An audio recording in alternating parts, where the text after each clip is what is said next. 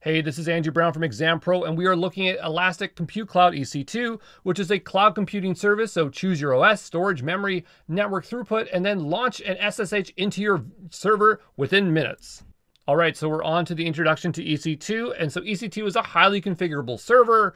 It's a resizable compute capacity. It takes minutes to launch new instances, and anything and everything on AWS uses EC2 instance underneath. So whether it's RDS or ECS or Simple System Manager, I highly believe that at AWS, they're all using EC2, okay?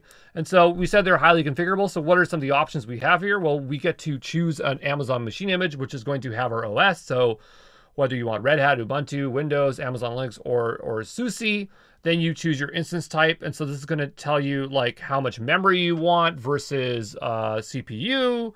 And here you can see that you can have very large instances. So here is one server that costs $5 a month, and here you have one that's $1,000 a month, and this one has 36 CPUs and 60 gigabytes of memory with 10 gigabyte performance. Okay, then you would add your storage, so you could add EBS or EFS, and we have different volume types we can attach, and then you can configure your instance so you can secure it and get your key pairs. You can have user data, IAM roles, and placement groups, which we're all going to talk about starting now.